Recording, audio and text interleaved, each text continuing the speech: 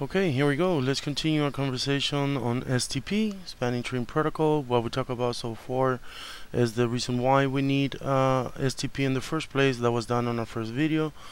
We then, on our second video, talked about, or we started talking about the election process, STP election process. The first step that STP takes is find out or select, what switch the root bridge is going to be, and we talk about that on our last video. The next step will be the root port selections on every other switch by the root bridge, and we're going to talk about that now. The only thing, as you can see, every other video that we did, we started already with the network. I already opened the file and it was already running. This time I'm going to go ahead and open it now, so you will see at the beginning that every single port on the switches are blocking or not forwarding data. That is because STP is going through the convergence, and it's going to take approximately 30 seconds, or it's going to take actually 30 seconds for STP to converge. The reason it's going to do that only 30 seconds is because the ports are not they're not started at a blocking state. They just are turning on, so it just need to go through the listening state, which is 15 seconds, and then in the learning state, which is another 15 seconds, and then it goes to forwarding, and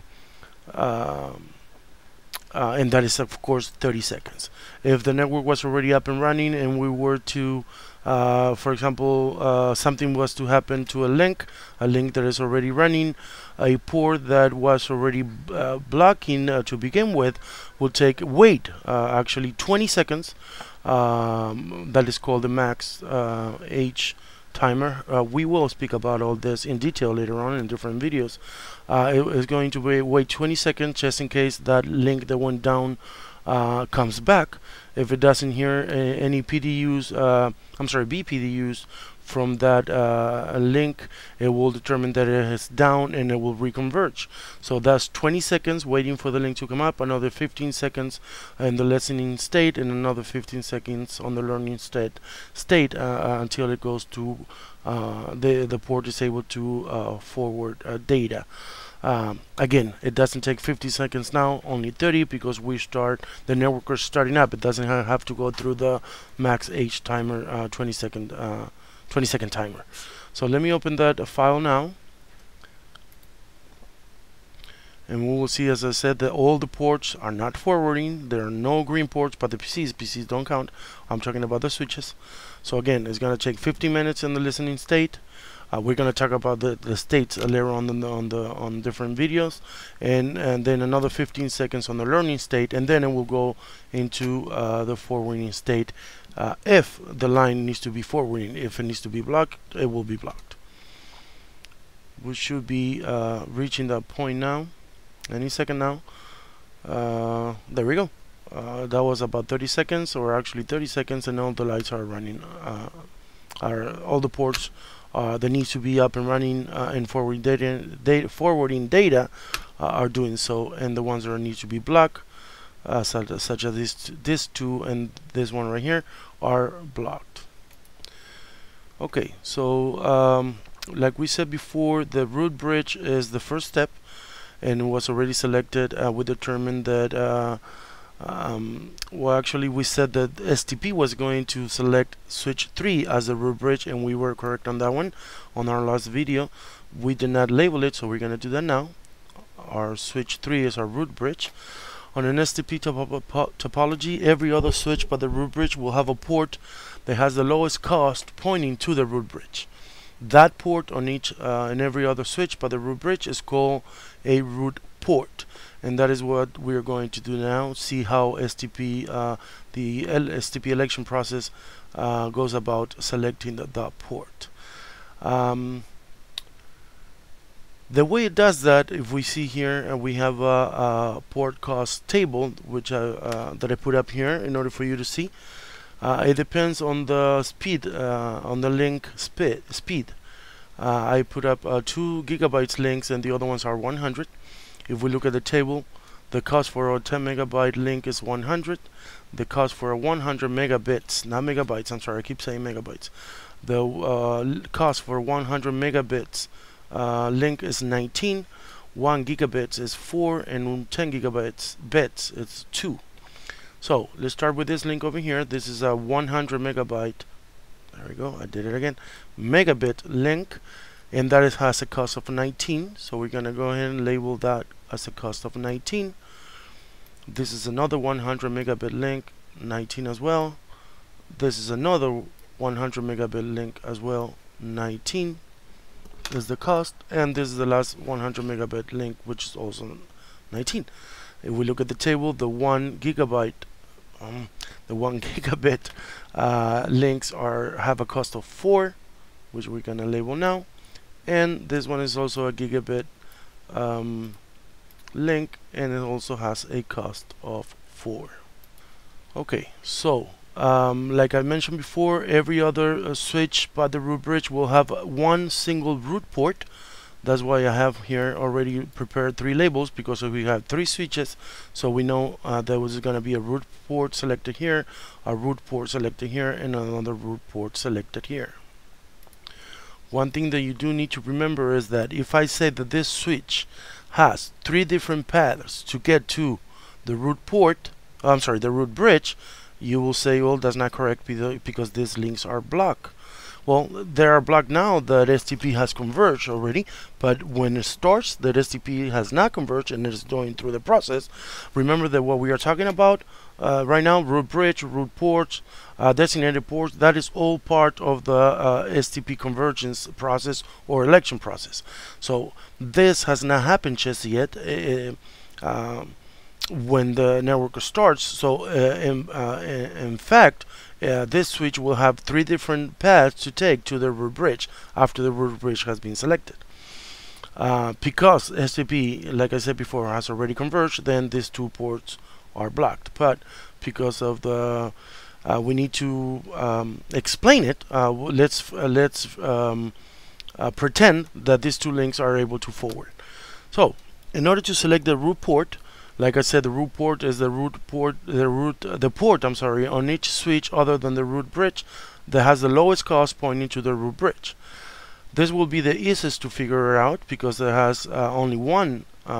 This will be the easiest to figure out which one is the root port because it only has one port forwarding data at the moment. Again, remember that when it starts, when it's going through the convergence, all 3 are able to forward, and STP needs to figure out which one has the lowest cost. This has only a cost of 19 to get from this switch to switch 3, which is the root bridge. If it goes this way, it will have a cost of 4, and then a cost of 19 to go down again to root bridge. That is 23 total. If it goes this way, it will have 4 plus another 19 to go down here, and even more if it goes this way. So the lowest cost port on this switch, switch 4, will be this port right here, which is Fast Ethernet 0/1. That has a cost of only 19. We're going to go ahead and label this port as a root port on switch 4.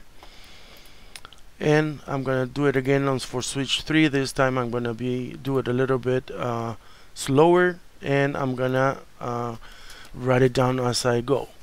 Let's say, for example, that switch 2 is trying to figure out which one is the lowest cost path to the root bridge, and it goes out of let me see, which one is this?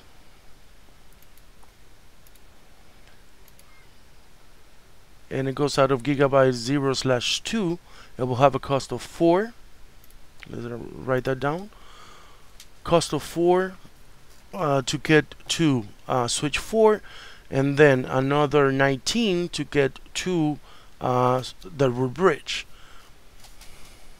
4 plus 19, that's 23. Let's go ahead and take a look at the other option, which is this link right here. If it goes out of this way, in order to get to the root bridge, it has a cost of 19, and it doesn't have to. We do not have to add anything else to it. That is 19. And if it goes this way, it'll be 19 plus 19. That's a total of 38. 19 plus 19 equal 38. As you can see, the lowest cost to the root bridge is 19, which is this port right here. That port is Fast Ethernet 02. So we're going to go ahead and label this port as a root port on fast Ethernet switch. I'm sorry, fast Ethernet 0/2. If you think that you can do this, if you understood what I'm trying to explain, go ahead and pause the video, see if you can figure it out. If you can figure out which one is the root port on switch 01. If you don't want to do it, that's fine. I'm gonna go ahead and explain it anyway, of course. So let's go ahead and do that. Obviously, by looking at it, the shortest path to the root bridge will be this port right here, which has a cost only 19, which is fast Ethernet 02. Fast Ethernet 02 has a cost of 19. If it goes out this way, it has a cost of 4 to switch 4, and then another 19, another cost of 19 to get to the root bridge, and that will be a total of 23. If it goes out this port right here, it will be, I lost my pointer, there we go. If it goes out of this port, it will be 19 plus 4 plus 19. Oh, I'm sorry. It will be 19, and then it can go down this way. So it will be 19 plus 19. 19 plus 19 equal 38. So we have 19, 23, and 38. Obviously, our root port is going to be fast Ethernet 0/2. Okay, so we have already come up with what we think is going to be our root ports. We're going to confirm that now by checking the settings on each switch. Remember that we do not need to do this on the root bridge because the root bridge does not have any root ports. It already is a root bridge, so it doesn't have to point or figure out which one is the lowest cost path to the root bridge, because it is the root bridge. So let's check switch number 1, switch 1, to see what is the root port.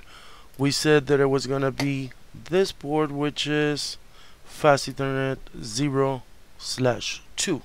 Let's see if that's correct. Show spanning tree, fast Ethernet 0/2, and we are correct. That is our root port. Let's go ahead and do the same for switch 2, and we said that our root port was going to be also fast Ethernet 0/2. Let's see if that is correct. Show spanning tree. Fast Ethernet 0/2 is our root port. We are correct on that one as well. And the last port, the last switch is switch 4, and which we said there was going to be, fast Ethernet 0/1 this time. Let's see if we were correct on that one as well. Show spanning tree. Fast Ethernet 0/1, that /1 is our root port. So we are correct on all three. We label before checking the which ones were going to be selected as root port, and we definitely were correct on that one. So I hope that this was clear. If it wasn't, please ask questions. If I made a mistake, please let me know. Remember that my goal doing this is to check my understanding of the topic that I'm dealing with at the moment, that we're talking about at the moment, like in this case STP. My second goal is to learn more than what I already have learned, and I think that is my most important goal, because the way I'm going to be learning more is because of you guys. If you can ask questions, point out mistakes, things like that, I'm going to appreciate that. I'm going to take advantage of that. Once again, thank you very much, and our next topic is going to be the process of designated port selection. Again, thank you for watching.